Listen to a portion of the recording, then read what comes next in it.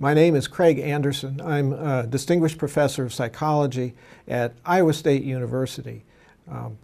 My colleagues and my students and I have been studying violent video game effects for about 15 years now. Prior research in this area of violent video game effects has established quite clearly, on the basis of laboratory experimental studies, survey kinds of studies, as well as long-term follow-up studies, that exposure to violent video games increases the likelihood of later aggressive behavior. We also know that violent video games increase aggressive thinking, aggressive emotions, and decreases prosocial behavior and feelings of empathy. There have been a lot of shootings in the news in recent years. One of the biggest stories in recent years, of course, has been the Newtown shootings. And of course, that shooter was shown to be very much involved in violent video games. And this has led some groups to basically blame violent video games as somehow the major cause for school shootings. And of course, that's too simple. That isn't really what goes on. We know that there are a lot of risk factors for extremely violent behavior. And what we see in a lot of these school shootings is that there are multiple risk factors.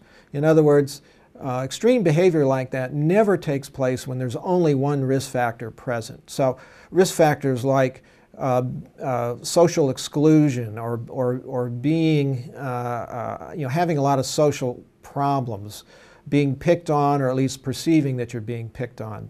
That's a common risk factor.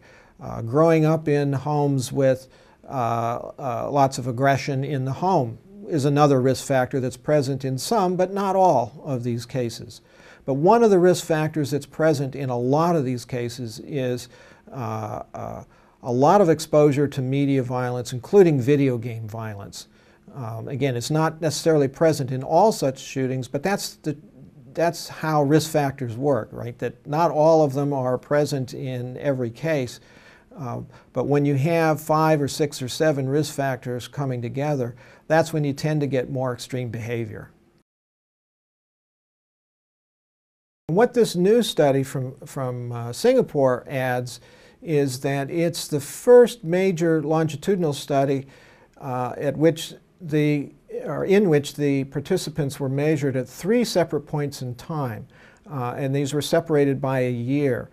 And what we really were looking for is to test the hypothesis that the reason why violent video games increase aggressive behavior over the long term is that because it essentially changes the way that the participants, in this case children and adolescents, changes the way that they think. You can almost think of this as a small change in personality. So what essentially this study shows is that, in fact, repeatedly playing a lot of violent video games over time increases aggressive thought patterns. This study is focused on a little over 3,000 children and adolescents from Singapore. We have measures of their video game playing habits, measures of aggressive thought patterns, and measures of aggressive behavior. These thought patterns and video game habits were measured at each of these 3 different time periods. Aggressive behavior was measured at both the 2nd and 3rd time period.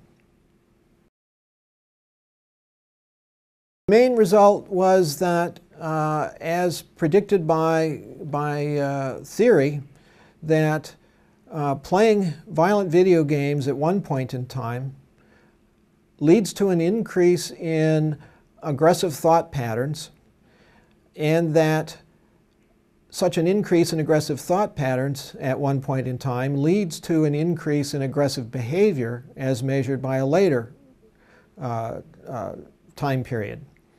So in other words, we now know that one of the main mechanisms that causes violent video games to increase aggressive behavior is this increase or this change in aggressive thinking patterns.